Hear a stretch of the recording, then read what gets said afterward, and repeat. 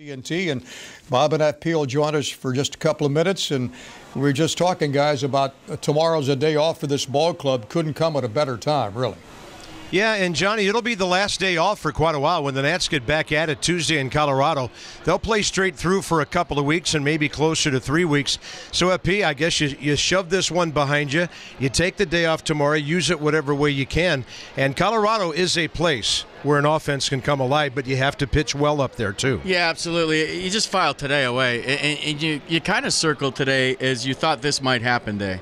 What happened the first 3 games of this series are head scratchers. You had Vogelsong, Kane, and Peavy, guys that you thought you were going to handle. Right. Didn't work out from a pitching standpoint for the Nats. Really didn't work out from an offensive standpoint when you look at the big picture either. Today, if you're a Nats fan, you should have no problem with Madison Bumgarner. That's what he does. He does that to a lot of people.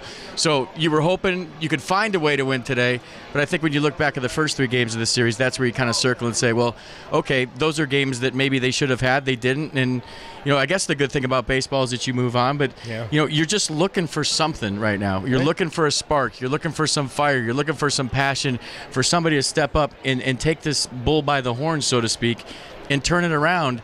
And you're looking for it on a daily basis, something to hang your hat on to say, okay, this team's in it. They're in it to win it. They're going to do whatever it takes. It hasn't happened yet. The day off might be a good thing, and you're hoping it starts against the Rockies. And I guess, guys, what I'll take out of this series, the Nats in the middle 2 games scored 11 runs. Hadn't seen that in a while. They didn't win those games. In fact, they didn't come very close to winning those games.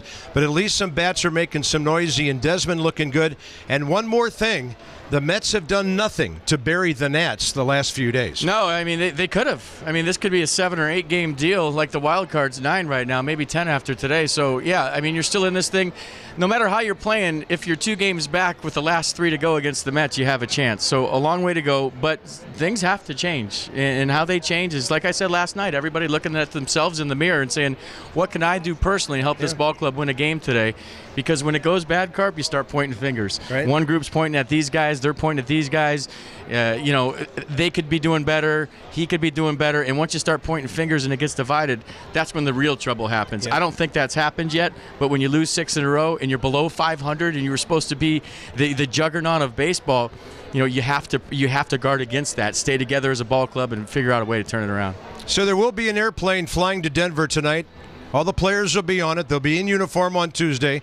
Johnny, time to enjoy the day off. We know you guys have work to do, but can't wait to see you from Coors Field, and hopefully a turnaround is straight ahead. Okay, Bob. Thank you very much. Bob Carpenter.